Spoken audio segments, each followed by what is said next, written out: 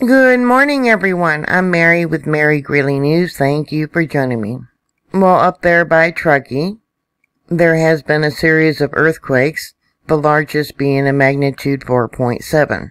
The Shake Alert sent out a notification all the way to California, throughout California, of a potential 6.0 earthquake had occurred. Originally, USGS said the earthquake was a magnitude 5.1, that they revised to a 4.7. There's been multiple aftershocks, and according to USGS, there's been 12 earthquakes reported within the last 24 hours. This earthquake started with a magnitude 3.2 at 9:26 p.m. This would have been the foreshock before the main shock of the 4.7, originally a 5.1. It looks like we have uplift and spreading of the fault zone. The first wave of the earthquake came from the north and moved towards the southeast. This is the fault line. Tension was applied coming from the east. A few minutes later, actually about 9 minutes later, came the main shock of the earthquake, a magnitude 4.7. USGS has it as a depth of 10 kilometers, but actually it was about 5 miles in depth. The shallower the earthquake, the greater the distance it would have been felt. On the USGS report, 7,490 people only filed what they had felt. It was felt over a very large area, and there was even reports, I don't know if it was a coincidence, but power outage in Grass Valley, California. Reports from Santa Rosa, Sacramento Bay Area, San Francisco, Oakland, San Mateo, all the way, let's pull it down, all the way here to Vacaville, the San Luis Reservoir, Fresno, Porterville, Greenhorn Mountains, Lake Isabella, and close to Bakersfield. A Twitter post coming from Nevada City said they lost power there for about 15 minutes. Wanted to know if it was connected to the earthquake. Well, that makes 2 areas that reported power outages. Another Twitter post about the power outage said 13,500 people across Nevada County are impacted by the power outage due to the earthquake. No major damage has been reported from these earthquakes. There has been past earthquakes in 1884. Close to this area was a 6.0. Closer to Reno in 1948, a 6.0. And there's been some small earthquakes over in that location today. This set of earthquakes is not far from my report that I did about Lake Tahoe and the earthquakes that have been occurring there, and the magma that's rising up and, causing all this. Drawn out in yellow here, these little circles are past cinder cones, and Mount Rose has had uplift because of the magma coming into the system under this area. So I have to wonder what is going on, because the first initial earthquake showed uplift. Because of the uplift that occurred, the second earthquake, the 4.7, we can see that the fault line moved, going from north to south. Now you would think that the fault would have moved because of the uplift going from south to north, but that's not the case. Here's the first earthquake down here, the 3.2, and then to the north was the 4.7. Those are the only 2 moment tensor balls that USGS has. They don't have them on the other earthquakes that are further out. The 3.1, the 2.1, the 2.2, the 1.4, the 1.5. You can see there's a circle here. Down south we got Independent Lake. Here is the waveform for the magnitude 3.2 earthquake, and I'll bring it down, different monitors, and I want to look at them, compare them to different types of earthquakes. We have tectonic like earthquakes, shallow volcanic earthquakes, surface events, and harmonic tremors. Let's bring this down and we'll take a look at some of the other ones and compare them.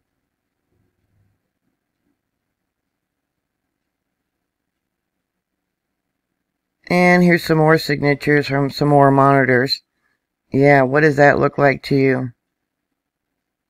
Alright, I want to look at the magnitude 4.7 earthquake wave. Yeah, it's been clipped here. What clip means is it's so large that it wouldn't fit on the drum. Actually, they're not drums anymore. They're electronic monitors, but yeah, it wouldn't show up. So, yeah, look at that. Alright, let's take a look. Yeah, really can't tell from this one. And we'll bring it down to the other ones.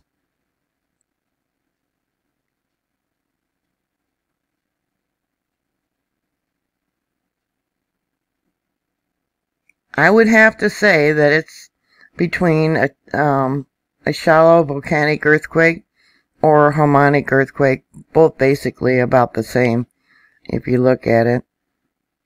And we'll come down and look at the other.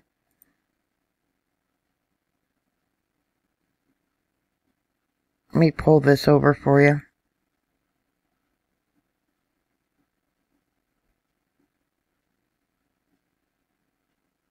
Yep. This here is a magnitude 2.2, and let's take a look and see what we can see with this earthquake.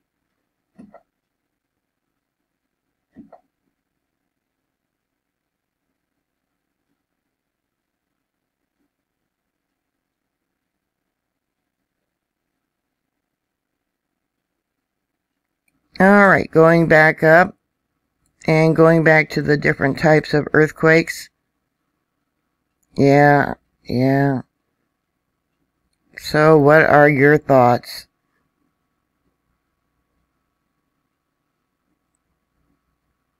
There was light damage, mostly things that fell off of shelves and, yeah, the power outages. Did you have damage from this earthquake? If so, please put your comments down below.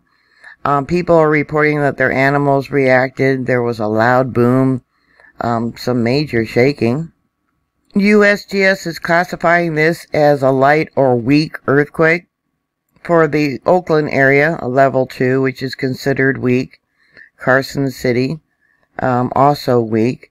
Cold Springs would have been considered a light earthquake. Forest Hill, Dollar Point, which is the area of Lake Tahoe, and then Truckee would also be considered a light earthquake.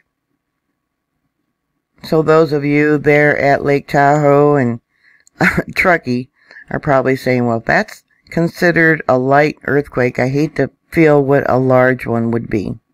Are you prepared for a large earthquake? Many people don't even know what to do to prepare for a large earthquake. Well, for one, make sure everything is securely bolted to the walls, and that includes hot water heaters, refrigerators, stoves, picture frames, large things you may have above the headboard of your bed.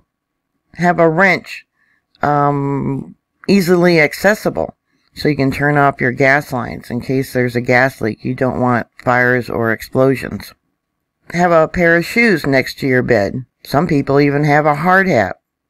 Evidently, most earthquakes happen at night. If you're in a 2-story building or an apartment complex, I would get off the bed and get on the floor next to the bed. That way you would have the bed to protect you from the ceiling above collapsing and crushing you on your bed. Use text messaging instead of making phone calls. Have someone that's out of state to contact, to act like an operator, to relay messages to loved ones where you're at and what your plan is. Have emergency supplies easily accessible and all in one location. Have a bug-out kit with emergency supplies along with food and water, and don't forget the pets. Have a pet carrier to put your pets in for emergency evacuations. That way, too, if you have to go to a shelter, you have a pet carrier to keep your pets in. Have a place that you're going to meet all your loved ones after a major earthquake. Those are just some of the basics. Child safety locks on the cupboards would help prevent canned foods flying out, glassware flying out and injuring you. Stay away from windows and get under something very strong. If you have any other thoughts you might want to put down, please do so. Thank you for watching. Thank you for subscribing. If you wish to support my work, I'm also on Patreon. And I also post many things on Twitter that YouTube would censor. Please stay safe, and I'll talk to you later. God bless you. Bye.